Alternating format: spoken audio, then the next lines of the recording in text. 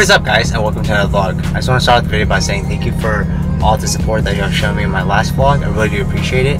Right now we're on our way to the gym. I'm going to take y'all through a shoulder and back workout. Without further ado, let's head on in there.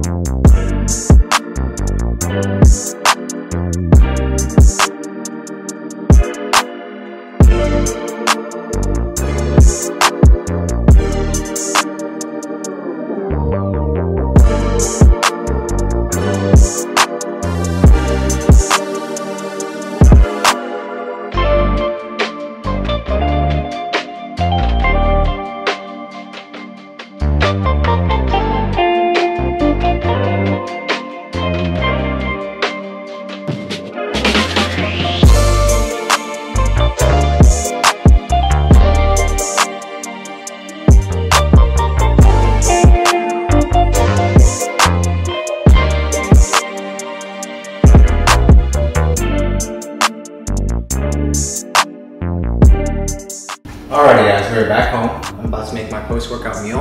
I typically like to eat ground beef. This is 96.4, 93.7 works too, or whatever your preference for your fat percentage is, but I like to use 96.4. Tastes pretty good.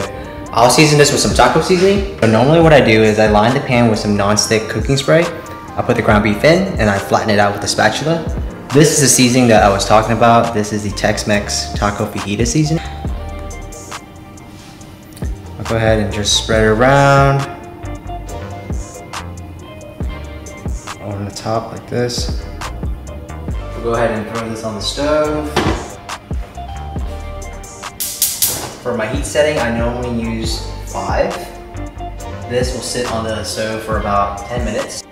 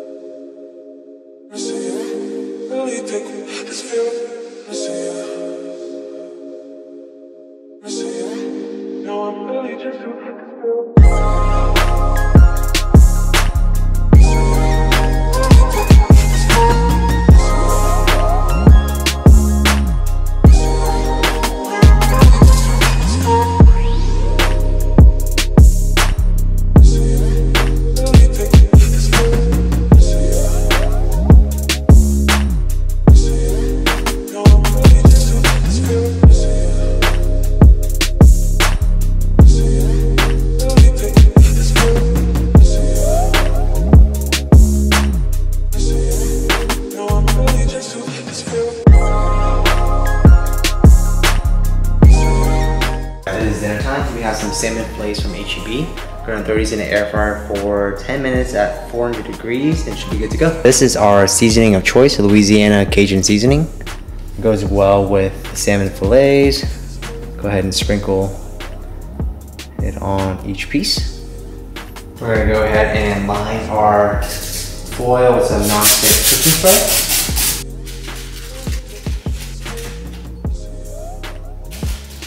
Salmon is done. Let's go ahead and check it out.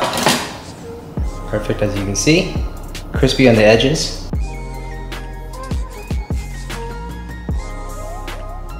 So we're gonna do a little taste test on screen for y'all. Here is the salmon right here. Cheers.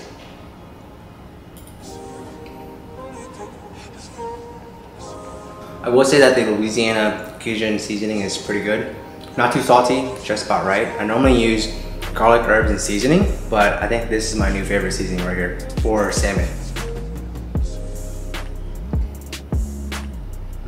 So for the rest of the salmon, I went ahead and I put it inside a meal prep container. This can be used for lunch for tomorrow.